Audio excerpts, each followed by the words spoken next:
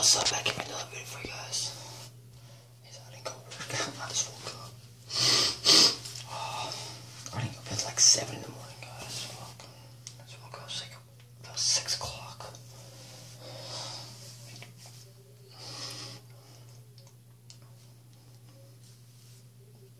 Make this video. I'm gonna take a shower and go. What's up? Netflix and stuff.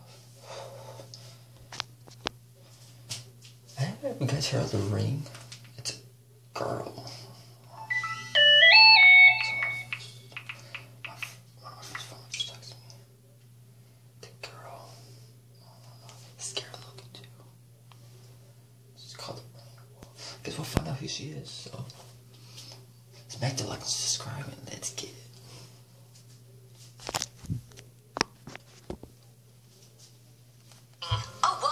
A videotape can carry a legitimate curse condemning you to your ultimate demise, and a scary, dead, non-dead girl climbing out of your television set coming to throttle you.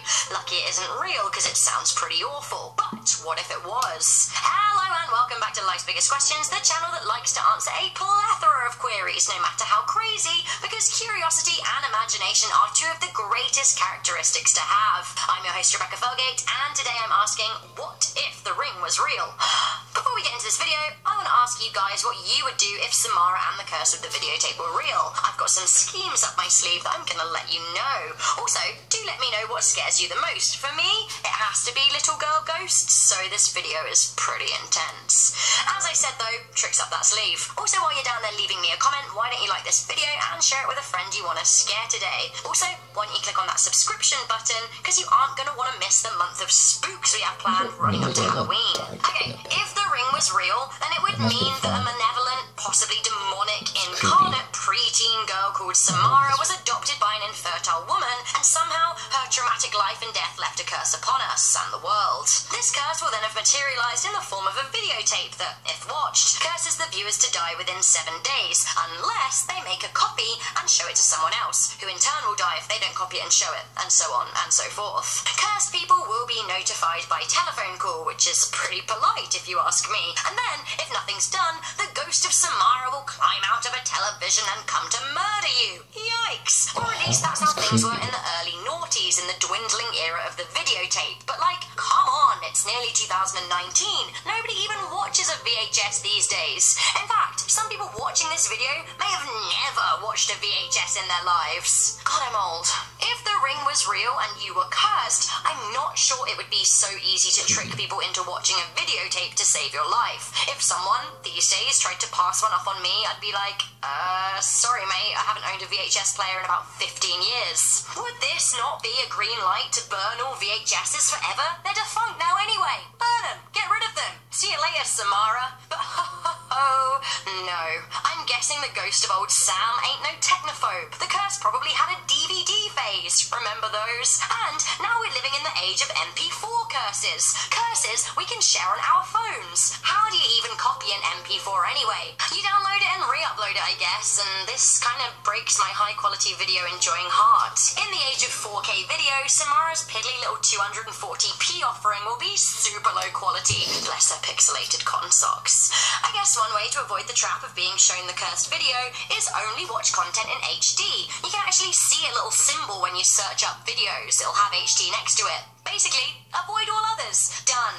Although I have to say, I'm sure some twazzock may have given the grainy old footage an HD rendering. So, to rid yourself of the curse, you have to show someone else the video, right? What if there are malicious curse supporters out there who, say, hack cable networks or popular YouTubers and post the video to an audience of thousands or millions? Are we all screwed then? Will we all be infected? Is this how the world's like Jake and or Logan Paul would release videos like, OMG, I'm cursed? Remember in The Ring where every cursed person appears blurry in photographs? I wonder if that also applies to videos. Imagine how many views a cursed blurry host would get. Trust the Pauls to try it. It is, after all, every day, bro. Or every day for 7 days. The thing is, though, with their vast platforms, it would be easy for them to pass on the curse and survive once they milked it. But they even feel a sense of responsibility for those they infected.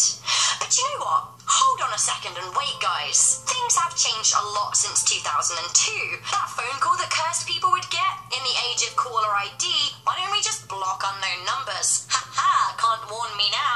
guess that sneaky ghost could send an SMS or a WhatsApp, though. Stop sliding into my DMs, Samara, you creep. Okay, but I actually think that I've cracked it. Samara crawls out of a TV, right? 2002 was the time and age of the big, bulky television.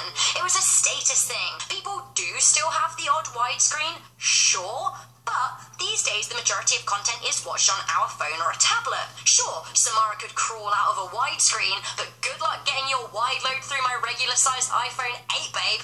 The best thing she could do is poke a few fingers through.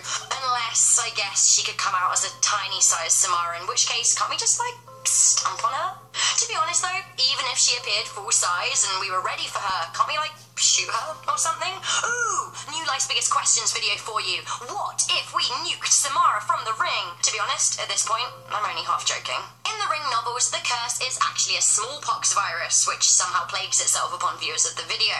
Can we find a cure? If the Samara curse was our first ever digital pandemic, surely we would pool our energies into finding a cure. I believe in the power of science over the power of little dead girl spooks any day. One final thought for you. Is anyone worried about how Samara managed to somehow unleash a powerful curse via videotape anyway? On a rewatch, the details are kind of sketchy, but they involve her using evil psychic abilities and mind control manipulation to burn images into objects. If she can do that, I'm sure that she isn't the only one. Damn. If she has mind control powers, does that mean that other people do too? What wider implications are here? Does this mean that witchcraft is real? Ghosts are real? If the ring was real, this opens up a whole can of spooky supernatural worms that I'm not sure I'm ready to deal with. So, to conclude, if the ring was real, we would basically either need to accept it and gouge out our eyes, rid ourselves of all playable tech, or find a way to eradicate the curse. I know which I would prefer, but which would you? Let me know in the comment section down below. Thank you guys for watching this video.